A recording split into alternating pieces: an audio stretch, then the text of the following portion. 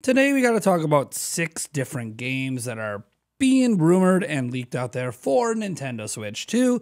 And believe it or not, there's this idea floating out that Switch 2 might not have Joycons, which is very weird as that is one of the defining features of Nintendo Switch. But hey, don't take it from me. Before we dive in, I just got to let you know about today's sponsor. The Ugreen Revo Pro 210 is your one-stop solution for your USB-C expansion needs.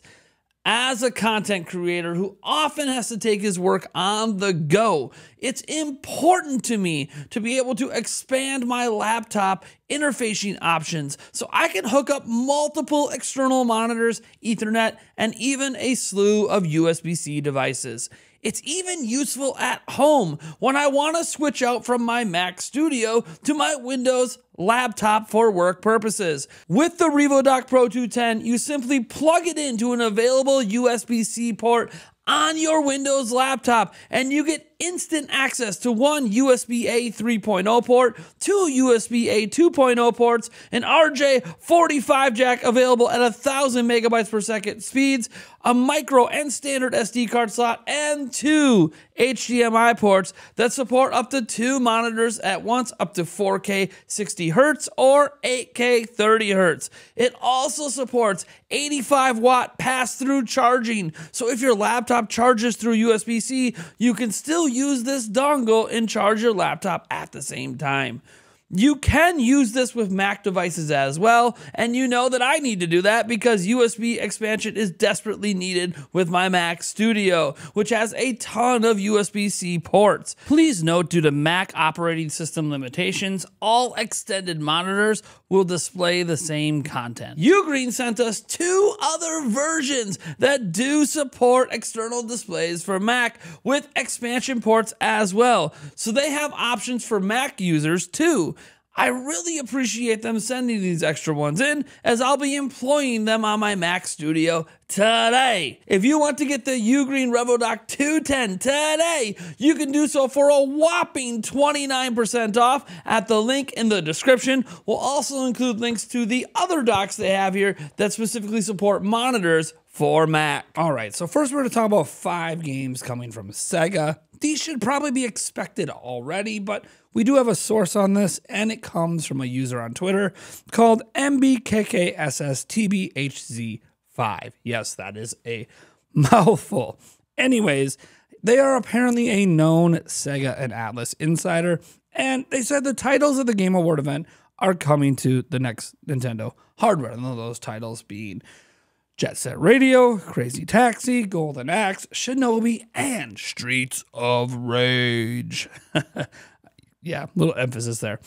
He did say the Jet Set Radio game is not a remake. It's a reboot that will launch in 2026. And then he does come down here and say Crazy Taxi had a remake and reboot initiative, and it's planned to launch in 2027. So that is pretty interesting to me. And the more I think about Sega games coming to Switch 2, the more I think it just sort of makes sense. Like, yeah, it's a rumor, but it's one that just seems logical. Sega and Nintendo work very well together. So, hey, we're going to get these 5 games. Now, the one I'm most excited about is Shinobi. I've always enjoyed the Shinobi franchise, so getting more of that on a next-gen Nintendo platform just seems wonderful to me. These games are going to be on other platforms as well, but still pretty cool. Now, the next game we're going to talk about is actually more exciting to me. Not because it won't be a multi-platform game, but because it's going to be there around, if not day 1, on Nintendo Switch 2. Ooh, baby. What are we talking about? Well, you see, when we go over to Family Boards here, we have this user named Milo, and he says a new Spyro will be a Nintendo Switch 2 launch title, or at least a launch window. Now, you might go, who the heck is Milo? Why do we care what he has to say? Well, that's a fair question, and from what I could tell, he is somebody who works in the industry. He's been at the Game Awards 2023 after party, which is just for industry people. So, look, I don't know a whole lot about him, but everyone over at Family Board seems to think that he's pretty legit. So we're just kind of rolling with that. I guess we'll find out when the Switch 2 comes out. Now, Spyro, to me, I have a love-hate relationship with. Many games I have liked from the franchise. Then there's been some I haven't. And the weird thing is, there's rumors that Toys for Bob has been closed and everyone's been laid off. But then there's counter rumors saying, nah, they just closed the studio, but everyone still works there. They're just working remotely. I don't know what to believe, right? There's so many rumors and leaks, and Xbox is really hard to trust with anything. So who the hell knows? Now, the last thing, though, and this is, to me, is maybe the most interesting conversation point, is the controllers for the Nintendo Switch 2. Now, I've been working under the presumption the whole time we were going to get updated new versions of the Joy-Cons, maybe more ergonomic, so we don't need to use grips, but it was going to be something that made a lot of sense. And for some reason, we now have reports out there saying that, well, that might not be the case. Now, this is just informed speculation. Call it a prediction. We're not going to say this is a leak or rumor, but Nate the Hate and Digital Foundry on Nate the Hate's podcast had a very long conversation about this idea that Nintendo Switch 2 will not have Joy-Cons, which just seems baffling to me because you get rid of instant multiplayer, you get rid of tabletop mode. I don't really like it, but then you also look at it as Nate the Hate said, well, they could pack a Pro controller in. And I'm sitting here looking at my Switch like, okay, so you have this, and then you grab a controller, you throw it in. Is that really so bad?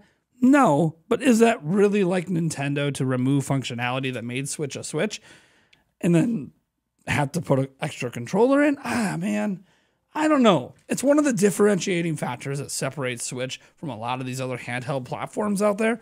I don't know that I actually believe that Nintendo would just throw away the idea of Joy-Cons. Many of you might want them to go that route, though. They didn't do it with the Nintendo Switch Lite, so we can't just say it's impossible. I just think it's unlikely Nintendo would ever go that route. But you know what? This is why we have these conversations, because you guys can let me know what you want, what you think down in the description, and you can let me know what you want with these games as well down in the description. So I'm going to throw the conversation to you. What do you think? And I'll catch you in the next video.